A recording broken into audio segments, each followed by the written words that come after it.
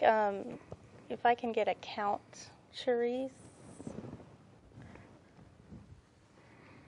Okay, we'll just keep on until we're rolling through the credits here. Okay. We also had some other incidents that are coming up. There's a Arizona passed Senate Bill 1070 regarding, that it being illegal to be in this country as an immigrant without papers, so that they can pull people over and basically ask for their ID. And if you could talk about that, if you want to comment on any of that. Well, first of all, what I think needs to be understood is that this bill is essentially just the state applying the already existing federal law to their state law. So it's not something that's uniquely Arizonan. It is very horrible, but it's a part of a bigger problem. It's definitely a situation of, there's definitely a problem when you give police that kind of power. Right. It is a police state. And of course they're saying that it's not going to be targeting people of color, brown people, but the reality is what is the suspicion, that's how do you suspect that someone's an illegal immigrant, what is the criteria?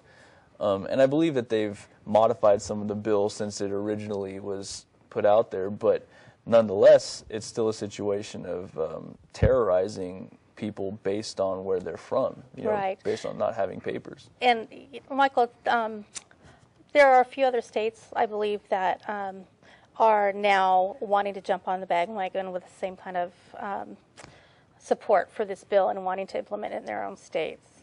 Have you heard any more information about that? The only information I have is that there is, I believe, 13 other states that have legislation like that on there that they're ready to enact. I believe they're probably just waiting to see what the outcome of Arizona's, I guess they're like testing it out there, and they're seeing how, people are being affected by it, how they can modify their laws in order to make it stick. But there's a lot of, people who are anti, Senate Bill 1070, and, there's actions being organized all over against this. And, there's going to be, there's states that are taking action and are going to boycott Arizona. Also, there is a huge demonstration going to take event really soon here in Phoenix. Okay. And we support them with their not being allowed to be stepped on like this and to be subjugated to these laws that they always seem to create and to protect themselves, and not really for everyone else. So these are really two examples of real blatant racism. But now what's come up is there's a show called the Dudesons on MTV. I know that our chapter has been really involved in bringing out the fact of just mocking our culture. We're going to show a clip on that, if we can bring that up.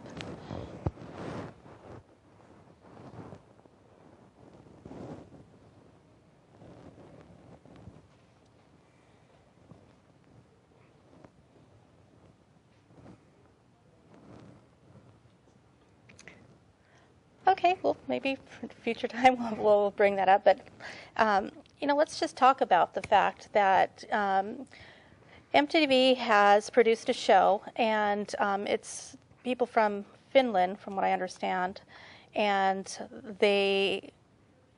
what is it, like a contest or but this particular show that they were like how to be a native, or you want to talk? Sure. Introduce that. This show is produced by Johnny Knoxville. Okay. It's in the genre of like their what's it called, Jackass. Right.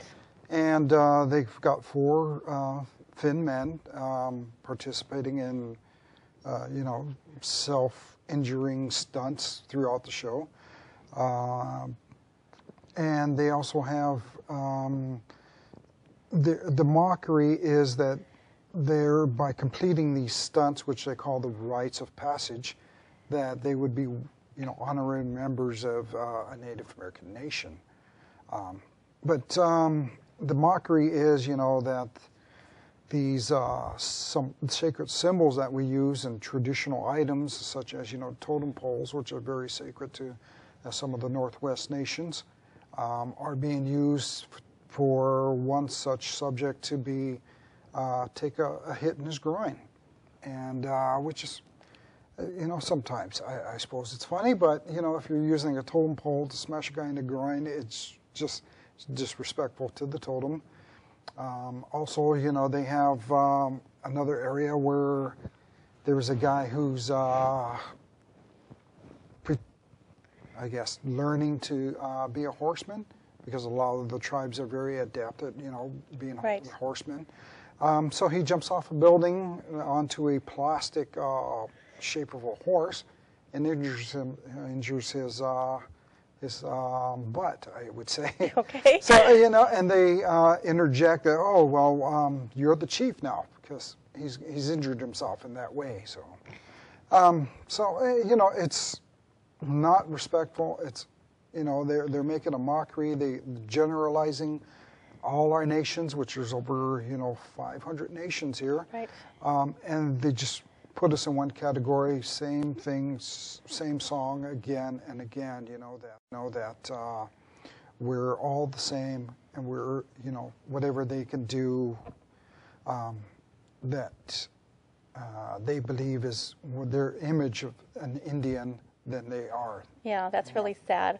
And I think their marketing is basically probably your generation, Diego.